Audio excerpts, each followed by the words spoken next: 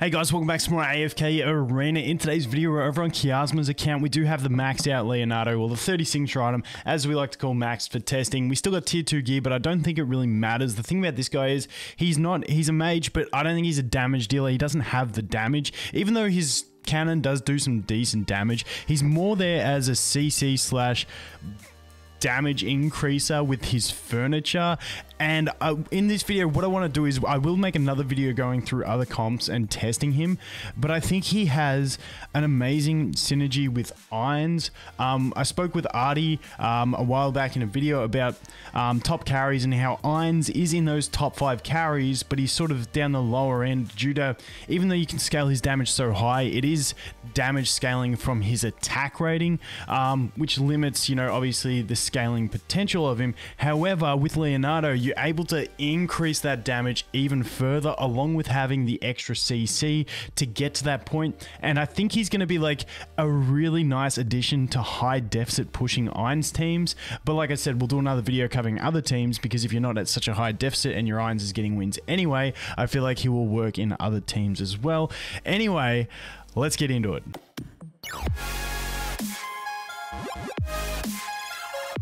Okay, so let's check out the thing that I am talking about, and that is going to be his 9 furniture.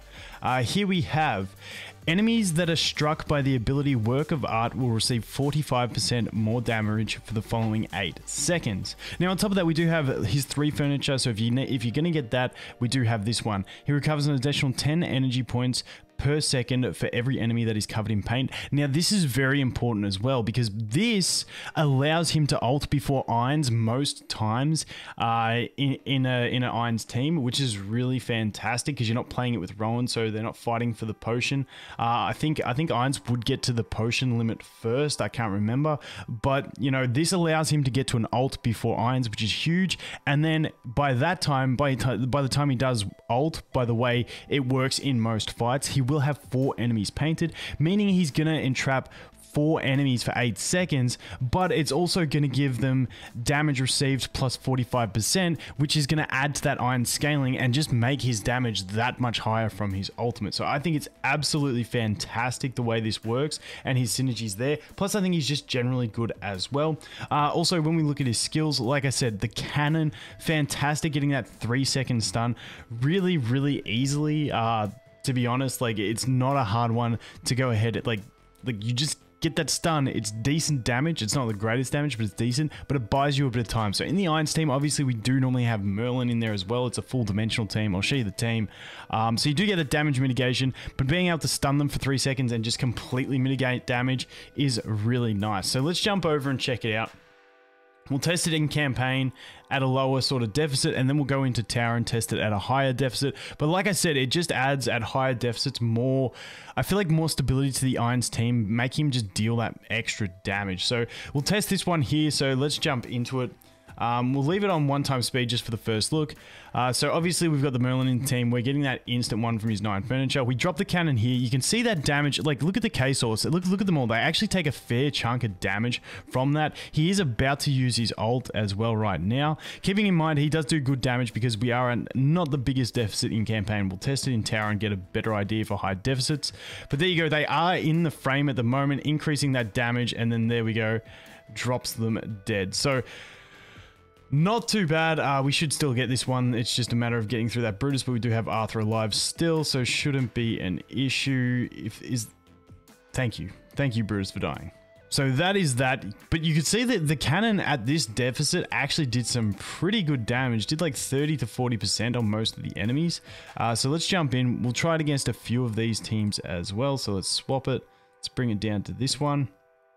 What is this enemy team? So this enemy team, it's going to be a little bit annoying. I don't think it'll be too bad. Hopefully, because Pippa's going to portal the Respin, so hopefully she doesn't portal him behind Arthur, because I think that would be annoying. Let's just see what happens here. So let's get a gauge for this one. So Pippa, what are you portaling? What are you portaling? Okay, he goes, oh, he's Arthur. Arthur didn't turn around. Nice. So there's the cannon doing some decent damage once again. But most importantly, look at his energy. Look at his energy down the bottom. Alberto's going to ult. Oh, no, he goes ults first. And there we go. We get the 4 frames. Look at that. Right before Ainz. And if you had to, you could also... And just one-shots them. That's the thing I love about it. He gets it. Like, the timing on auto is pretty nice. But if you had to, you could manual it and just wait an extra second for him to ult before Ainz. But that extra damage, just like one-shots... so let's go ahead. Let's try this against every team. And obviously, Ainz is a stable team anyway, even without him. But like I said, we'll do some more testing in King's Tower where we're at a higher deficit. I think it really adds some stability to it. Now, obviously, it is going to require that 9 furniture investment. So this is more of a late game thing. I personally really like Leonardo, so I'll probably go for his furniture on most of my accounts. Now, this one's going to be a bit different, but we can test out with his teleport thing and see how that goes. So let's just leave this team and see what happens. So I'd imagine he should do his teleport straight after that. Yeah, so he does his teleport up to the top. He's gonna die. Okay, we can't use him there in that one, but let's go over here. Let's swap him for Merlin, because I think Merlin will live it. I think Merlin should do okay here. Okay, Merlin gets the ult off. There we go, yep, because then he goes into his form. Oh, we didn't get the stun on the Athalia, which kind of sucks. Arthur's going to ult, but Leonardo still, even if he's not in the middle, obviously his cannon isn't as effective, but he does go ahead and get that frame off anyway before the Ainz. So then Ainz can pretty much just one-shot that Athalia. As you can see, Athalia was at about 90-95% and just got one-shotted. So once again, I really do like the synergies. Just being able to add that 45% damage onto Ainz damage already is insane. So let's scrap it. Let's just jump straight into the tower and show you what he can do in tower. So let's go over here. So if we go here, let's take a look at the deficit that we've got. We've got 3.8 billion. They're on 19 billion. So fairly high deficit. Obviously, if you look at the levels, it's about 158 levels, which ain't too bad. So let's just jump in. We'll test this one and show you what's going on here. So he's going to drop those cannons once again. Staple thing, drop the cannons, get some deeps in. So as you can see, at this deficit, doesn't do anywhere near as much damage because the deficit is just huge. But he is going to get the paint on. Iron's getting low because of the thing from, what's his face?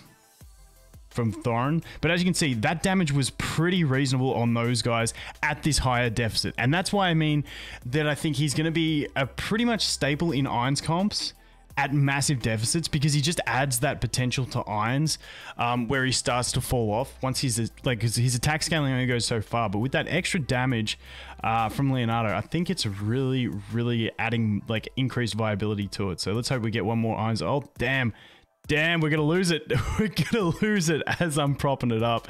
I tested it just before and it won. That's a big rip. Okay, can we frame these two? Can we frame them? Oh no, wait, he's not alive. It's Merlin. Ah, rip. Okay, let's try again, because I know it clears it, but I want to show you guys. So let's go ×4 speed. It's just a bit of a pain that the thing goes on to Ainz here, but we're gonna get the Leonardo right here.